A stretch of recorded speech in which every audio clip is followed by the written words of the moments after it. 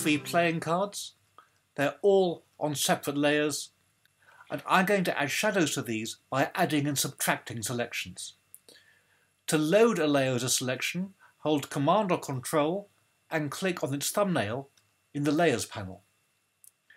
To add an additional layer as a selection, hold Shift and Command or Shift and Control and click on the next thumbnail, and the same for the next one. Let's make a new layer. We'll call it Back Shadow.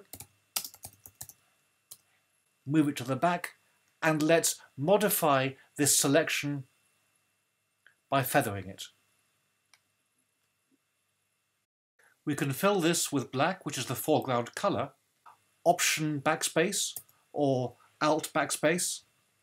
We'll deselect, move it out of the way, and reduce the opacity of this shadow. Now for the shadows on the cards themselves.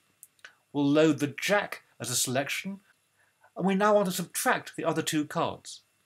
Hold Command and Option or Control and Alt and click on the thumbnail of the 5 layer to remove that. The same keys and click on the Queen layer to remove that. We'll make a new layer. And now we can use the paintbrush, set to a low opacity, to paint our shadow onto this layer. Now for the 5, Command or Control and click the thumbnail to load it as a wholly new selection. We'll remove the Queen layer from the selection, and now we can paint our shadow onto here.